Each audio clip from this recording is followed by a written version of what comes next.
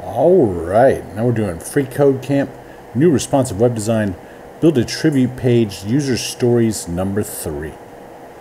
So we should see either a figure or a div element with an ID of image div. Alright, so we know what a div is. I don't really know what a figure is, so let's use that. We'll come up here,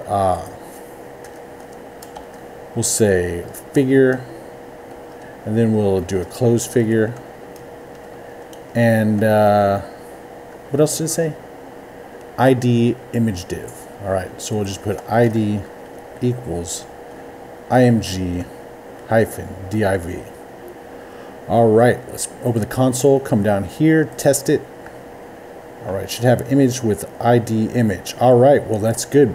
So that means we're good to go. Now we're on to story 4, and we'll see you next time.